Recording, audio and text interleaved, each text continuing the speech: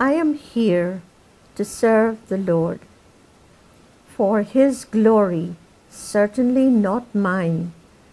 And although there were disadvantages, there were so many other factors which I received, and I thought this would have never come my way. Even when I was asked to go back to Guyana to be responsible for the orphanage with 85 children,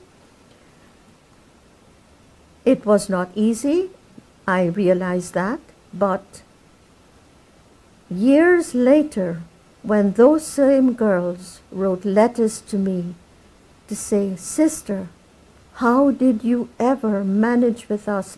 I have 2 children and it is so difficult. You had 85 of us."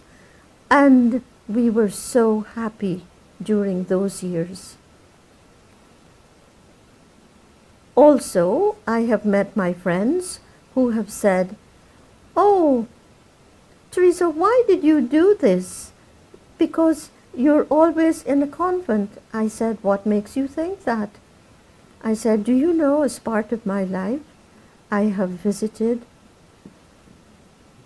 North America, South America, Eastern Europe, Western Europe, India, Indonesia. I was not a traveler. I was someone sent by those in charge to visit other cultures, to listen to my sisters who were having difficulties. And I know for sure that I myself was benefited by being exposed to so many other cultures, countries, languages. And the reason underlying all of that, for the honor and glory of God.